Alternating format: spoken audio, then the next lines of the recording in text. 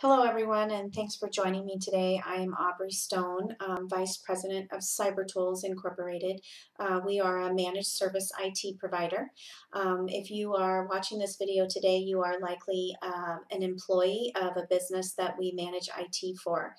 We are finding a need in these difficult times with the COVID-19 crisis in America, and most importantly, the business crisis that we have now in America, where we are quickly trying to move our workforce home to work remotely. We are finding it very important that we communicate with our clients and their employees about how to secure the home networks of the employees that are working from home. Unfortunately, right now we have seen quite an uptick in cyber criminal activity. The cyber criminals are using this situation to for their advantage. They are trying to gain access to data, networks, ransom data for businesses, and just do whatever they can to gain an advantage. And during this emotional and kind of hectic and frantic time where we're getting our employees out of the office and into their homes in a quick manner, they are really preying on this situation. So Cybertools is doing everything we can to maintain our economy, keep our fellow businesses productive and secure during this time. This video is one of the ways we feel we can help with this. I ask for a little grace in providing these videos. This is more of my children's forte than it is mine, but I feel so strongly about getting this information out to you and your employees that I feel like I just have to do this. So please give me a little grace.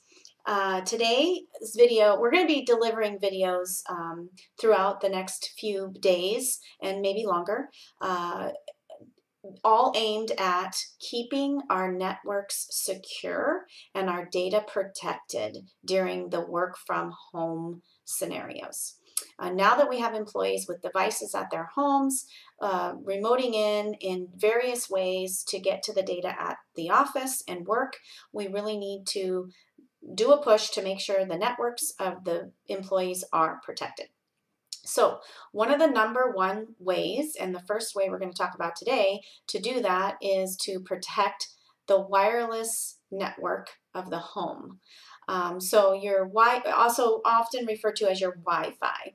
So your wireless network is provided a couple of ways. One, by your internet provider's modem that you have, or perhaps you have purchased a router or another type of wireless device and brought that into your network to provide a wireless connection. A wireless connection is the way that we have computers, smartphones, and other devices connecting to the internet without a physical connection to the wall, or as what we call a network jack.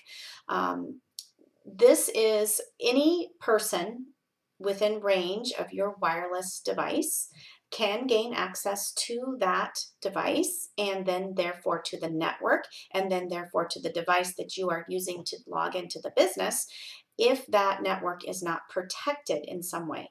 And the number one way that we can protect that network is to change the default password and the default name to our wireless device, or our modem, or our router, to the device that is providing the wireless access. We call it a wireless access point. It may be your modem, it may be that router. That is the device that we need to make sure we change the default password and the default name to.